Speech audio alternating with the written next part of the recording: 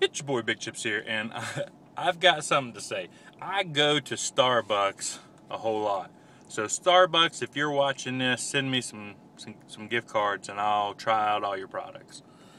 But the point of this video is I go to a lot of Starbucks, big cities, small cities, and they just can't ever get my coffee right. And I don't know, I mean, it's the same procedure, everywhere. I don't know if it's the product, maybe the almond milk differential, something like that. I'm not really sure.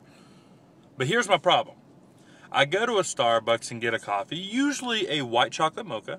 Okay, venti, white chocolate mocha. Hint, hint, hint. If you want to send me something, there you go. Your boy Big Chips loves the Starbucks white chocolate mochas. But something about this little redneck town that I live in, that everybody wants to say this little hick town, but this little town and this little Ingles Kiosk, Starbucks, they make the best coffee. I don't know what it is. I don't know I just don't know. But every single time I come here and I personally order a drink, they know my name.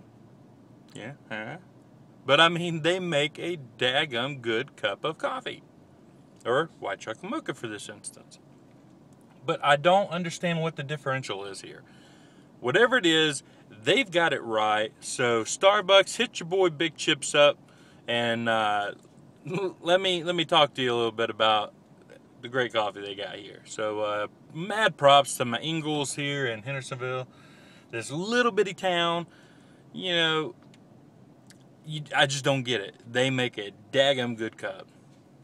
You go to a big city and it's just not right. It just doesn't taste right. It tastes old, or I can't even. I mean, I even went across the country to Phoenix, Arizona, and had a Starbucks there. Still couldn't compete to this little bitty town. How is that possible?